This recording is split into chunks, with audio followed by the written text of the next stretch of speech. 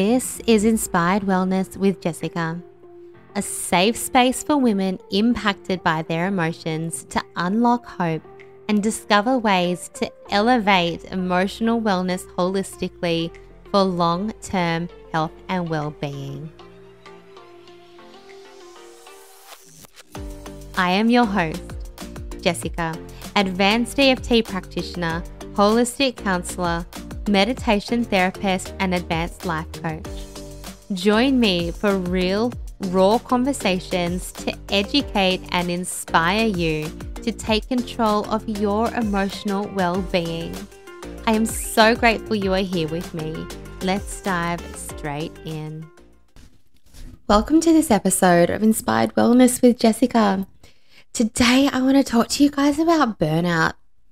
And if you are sitting here listening, feeling like you have absolutely nothing left to give and wondering how you ended up in this place and how on earth you are going to support yourself to get out of it, then this episode is for you. So let's talk about burnout, and let's talk about helping you to identify if burnout is what you are actually experiencing. So when we look at burnout, and particularly, are we burnt out or are we just feeling stressed? Burnout is defined as a prolonged state of chronic unmanaged stress, and it's defined as being in the workplace.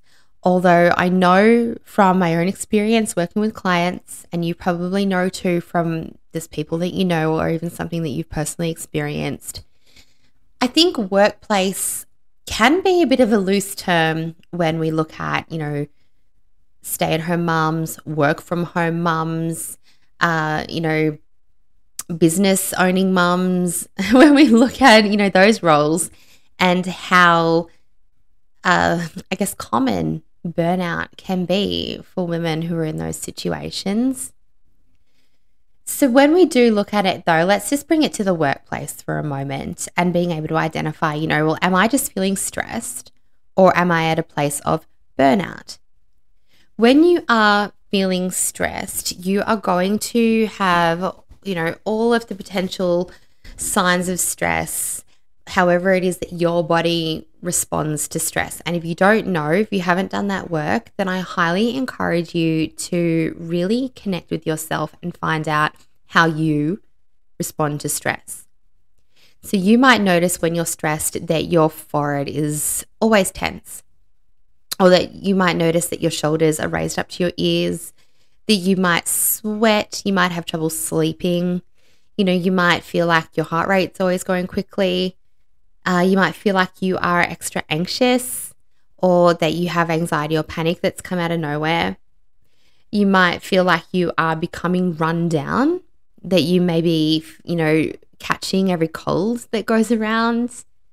And these are all because when your body goes into a state of fight or flight, the physical changes that happen with your body impact each and every one of those things that I just mentioned and many, many more symptoms. But if you are stressed and you stay in a prolonged state of this stress, then the stress becomes chronic. Now, chronic stress in a workplace could come from management. It could come from conflict. It could come from workload. It could come from boundaries and your ability to hold boundaries at work. It could come from so many different places. But what it results in is a state of physical, emotional, and mental exhaustion that's caused by this prolonged stress, okay? This stress that you are experiencing daily, this stress that, is not leaving your body when you go home at nighttime, this stress that makes you feel like you are unable to meet the constant demands of your work, and then as a flow-on effect of life. So if you're in this state of chronic stress, when it continues daily, weekly, and it's not getting a break, then you're likely to begin to experience burnout. And I'm going to talk in a moment about different things, that are associated with burnout, different sort of symptoms, I guess. So then let's look at say a mum, for example. Let's look at a mum who has, young children and has a business.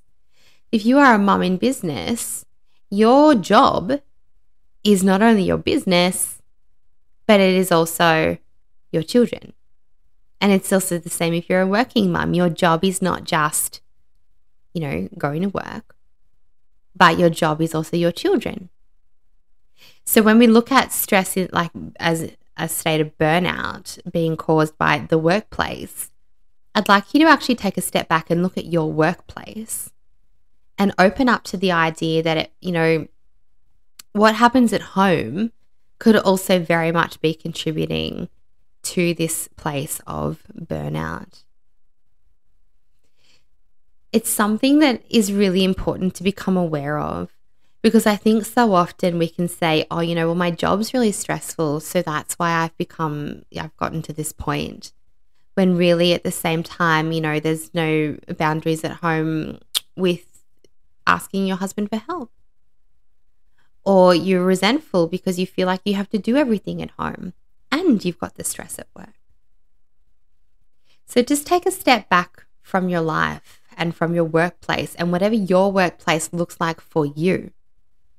If you are a stay-at-home mom, it doesn't mean you sit around doing nothing all day. It means that you have constant things to do for your child or your children.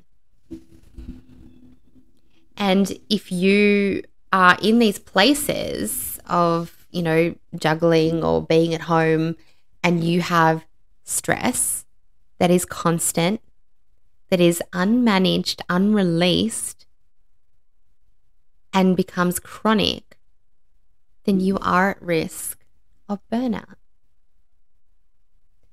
Now, burnout, when you get there, is hard to come out of. It's a tough place to be. You are emotionally, mentally, physically drained.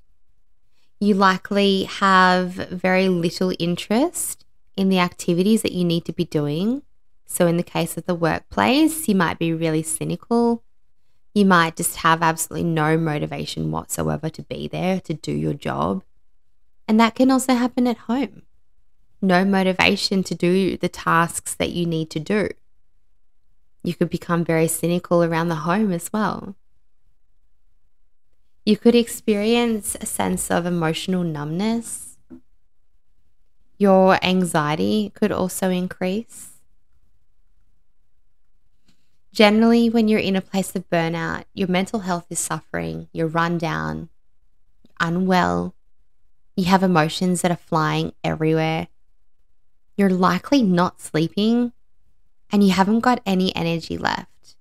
And this makes you feel like you have completely reached the limit of what you can cope with. And that just makes everything above that limit feel like it's too much. Like it's just too much. So when we are in a place of burnout, it could feel very lonely, and it could feel very overwhelming, because, chronic headaches on their own are hard enough without having other things, or anxiety on its own is hard enough without having other things. And when you're burnt out, you are generally experiencing 4 or more of the following. Things like muscle tension, and you'll feel that in your jaw and your shoulders, your face, your upper back. Chronic headaches, stomach problems, emotional bloating, emotional numbness, which I just mentioned before, feelings of helplessness. We spoke about cynicism, exhaustion. You might be withdrawing from your social networks, from work, from your responsibilities, from your family. You might be really extremely irritable. You might begin to neglect your personal needs, and also just feel this real sense of loss of motivation that we just spoke about. So if you have one or two of these things, then you are stressed. Okay, you are battling stress and you have the opportunity to intervene in that stress before it becomes burnout. But if you're in burnout and you have four or more of those things, then you have this job on your hands all of a sudden where you're like, well, somehow I need to sleep and somehow I need to take care of my anxiety and somehow I need to stop these headaches and somehow I need to get rid of this constant cold that I'm always catching. So being in burnout can feel like, you've really got to rise out of the ashes to get out of it. And it can be scary and it can feel really tough. And also, like you're really alone. Like, how do you move forward from burnout? And then if you do move forward from it, or when you do move forward from it, if you do, then how do you stop it from happening again? And it really comes down to stress management. When you have come out of your burnout, you want to be looking at stress management. You want to be putting into place plans to manage the regular stress in your life. I've spoken so many times before about protection plans. So how are you going to stop the unavoidable stress in your life from actually consuming you and affecting you? So you want to be looking at stress management strategies, regular relaxation, things that you can do to prevent that chronic stress buildup. Boundaries are a really, really big one. Boundaries often lead to stress because we find ourselves taking on things because of beliefs that we have or fears that we have. For whatever reason, we feel like we can't say no. We're scared to say no. So all these things are things that you can do to prevent burnout reoccurring. But then there's the big question of, okay, so I am in this place. How do I actually get out of it? What do I do? What's the first step? And, that is probably a very multifaceted answer because you are going to have a different, set of circumstances to somebody else. But my advice is before you try and take on anything else, spend some time engaging your relaxation response. Spend some time calming your mind and your body because you can't move forward and deal with any of what you've got to do while you are in your stress response. So you need to be practicing every day physical things like meditation or tapping or deep breathing that engage your relaxation response. Okay? Because what you want to do is take yourself out of your stress response. Because remember, when you are burnt out, you are in a place of chronic stress that has been unmanaged. And that's not an attack to say that your stress has been unmanaged. You've likely done the very best that you can with the tools and the circumstances that you've had.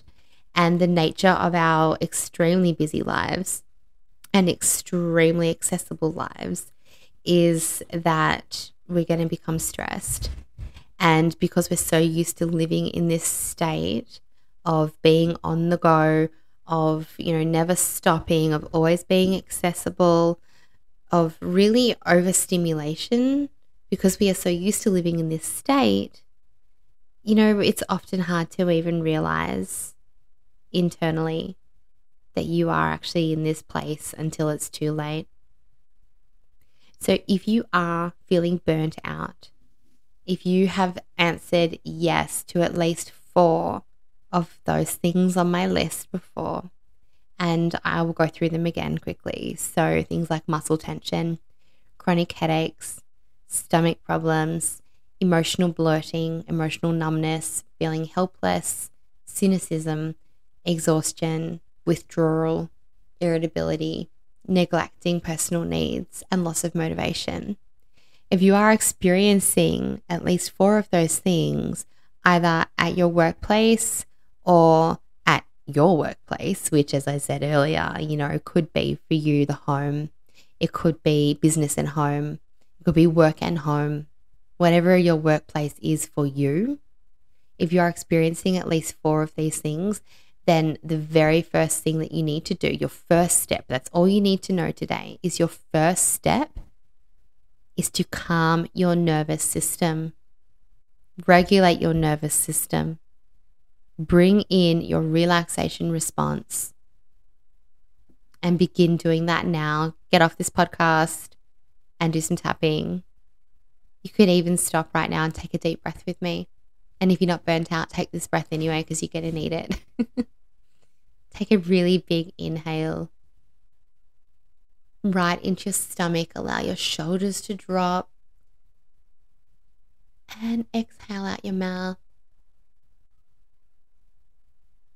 Just do that again. Inhale.